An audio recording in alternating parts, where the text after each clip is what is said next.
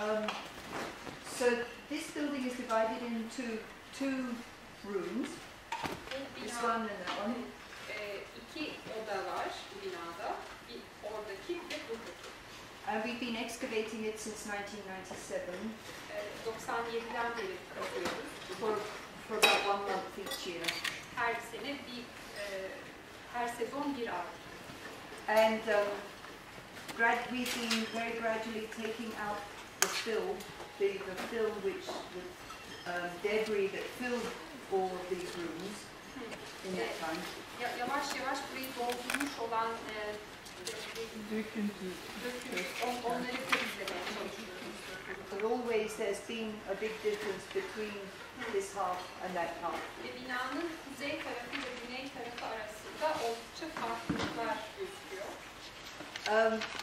It's hard for them to imagine probably what it was like when we first started.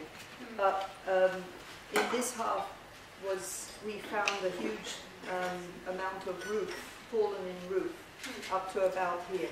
İlk başladığımızda bu evi kazmaya bu tarafta yıkılmış bir çatı vardı. And in this half, after the building was abandoned, this half was filled with garbage. Bina terk edildikten sonra da bu tarafı çöple doluydu.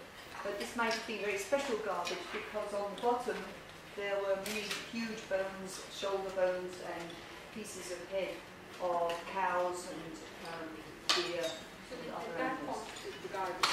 That was the bottom of the garbage, and then on top of that was black midden filled with seeds and other nice things to eat.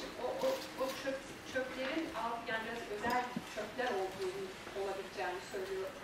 Çünkü çöplerin altında çeşitli kemikleri vardı ve üzerindeki çöplerde de daha tahıllar, sabunlar falan da çıkıyor.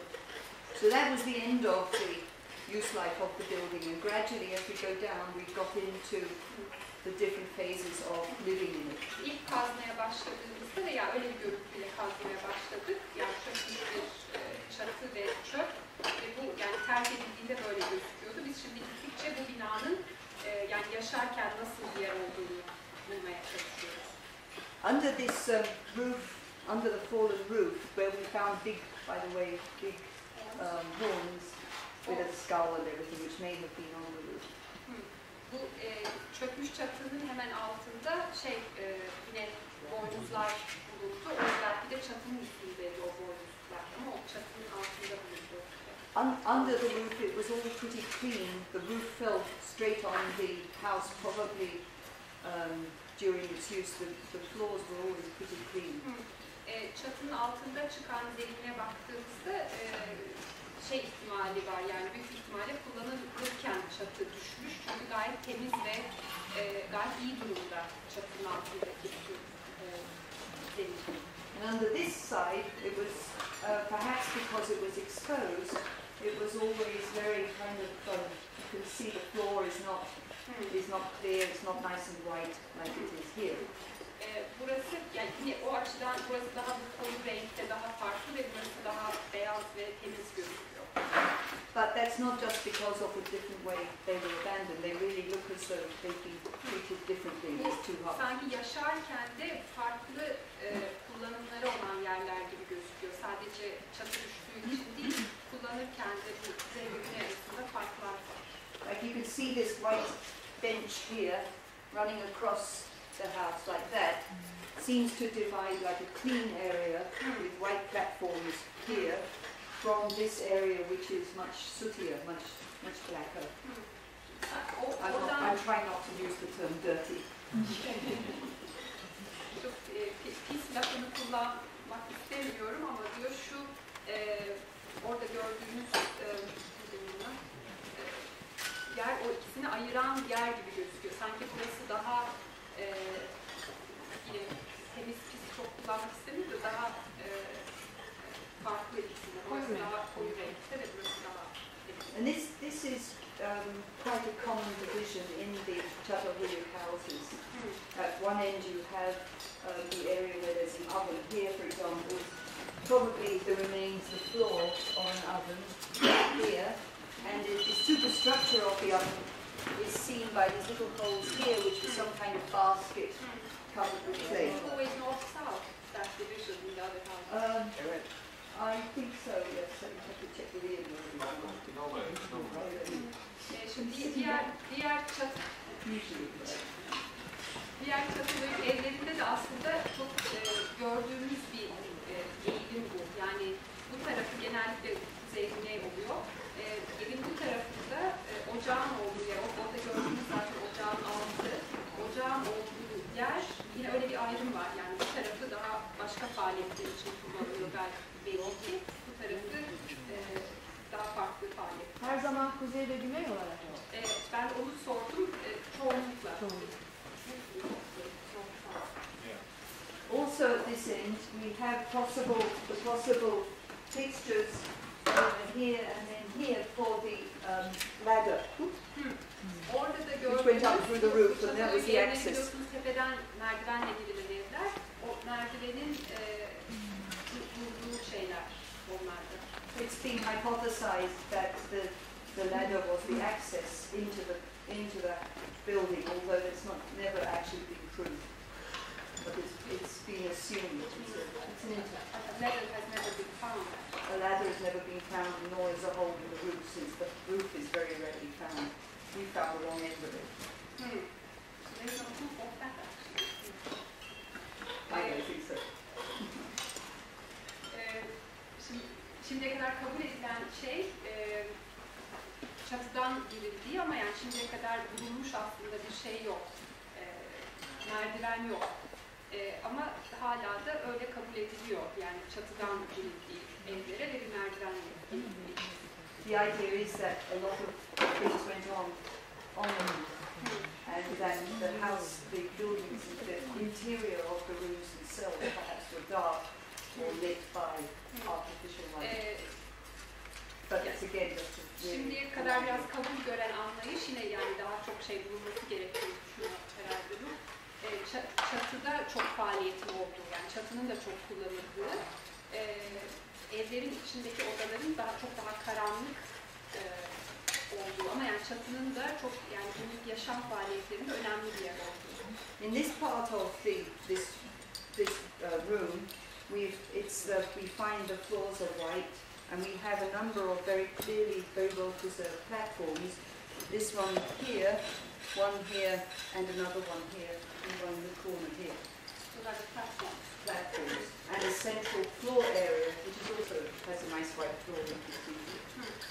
Buranın zemini beyaz ve burada çeşitli three platforms. Actually, there are 4. 1, 2, 3.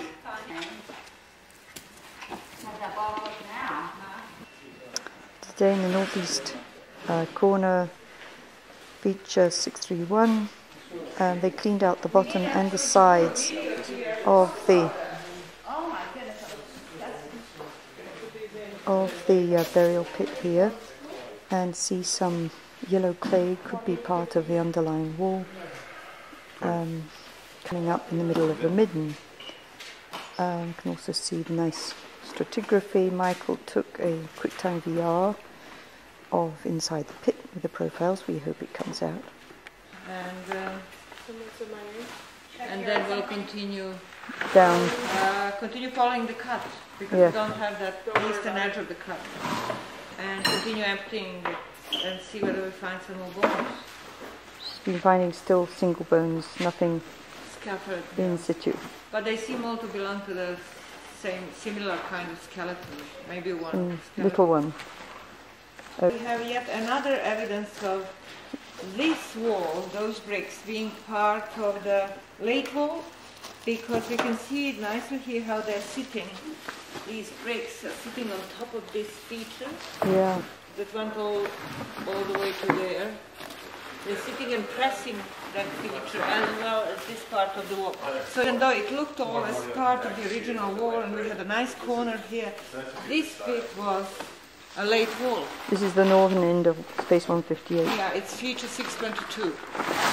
Right, We might have. We're at the southern end of Space 158. We might have to repeat this tomorrow morning because we can't Right. see very much. So under the floor unpacking, the latest floor, what we thought was the latest, we came across the oven floor and the oven floor is underneath the niche, feature 607, and goes underneath all these remains of the shoring wall.